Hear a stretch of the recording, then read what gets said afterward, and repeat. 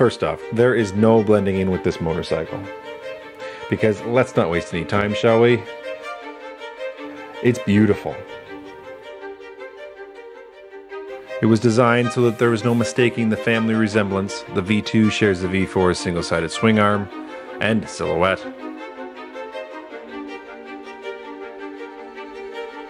It costs $20,000 in Canadian funds and is the closest thing to a stealth fighter jet that you're ever going to see on the road.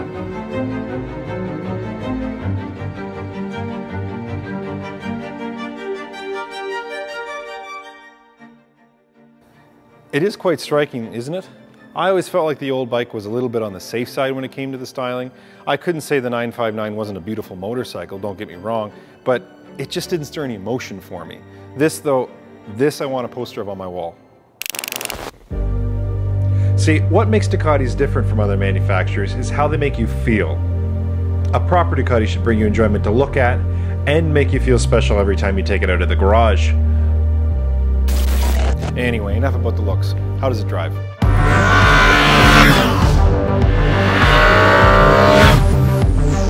The first thing you notice when you hop on the bike is the new 4.3-inch TFT display. The graphics and interface have been improved to allow for easier browsing and adjustments. This all ties into the high-tech weaponry at the V2's disposal. This bike now shares all the electronic switchcraft that comes on its big brother.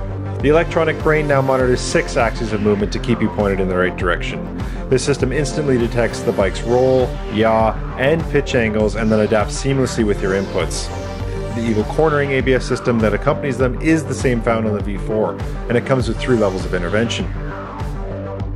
The traction control on this bike was developed on the GP18 race bike. The system monitors wheel spin and the bike's lean angle to control power output.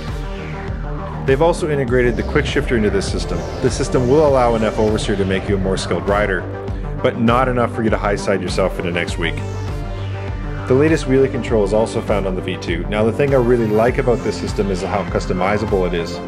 You can adjust exactly how high you want the front wheel to come off the ground, so you can go from novice to 12 o'clock wheelies and everything in between. The tires have also been upgraded to Pirelli Diablo Rosso Corsa 2 tires for the added traction and feel when riding at pace. Ride quality is very similar to the 959 with the right balance of rigidity and compliance. And stopping power is what you would expect from the twin Brembo calipers. They're powerful and predictable and able to tear your face off at a moment's notice. The real party piece is the engine. Without a question, it is the beating heart of this bike.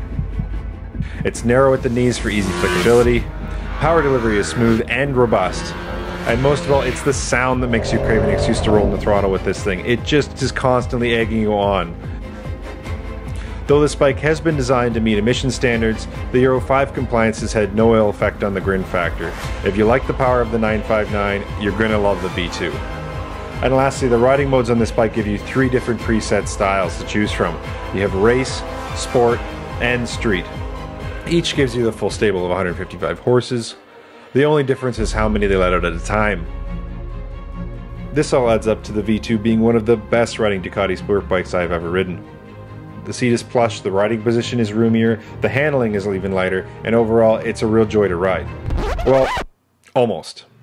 If I had one complaint, and it's not a new one, the heat kicking out of that rear exhaust pipe can be quite punishing on a hot day, especially if you're stuck in traffic. Mount Vesuvius might be 600 kilometers away from Ducati's factory in Borgo Panigale, but it feels like a little bit of it still erupts under your butt. But if I'm honest though, it doesn't matter, because in all honesty, it serves as a reminder of the thoroughbred that you're riding. The V2, though it stays true to its roots, it isn't afraid to embrace the technology that would have seemed like magic when Ducati rolled out its first powered motorcycle in 1950. Really, even with today's seen-it-all mindsets, and after riding the bike, I can honestly say the magic is still there.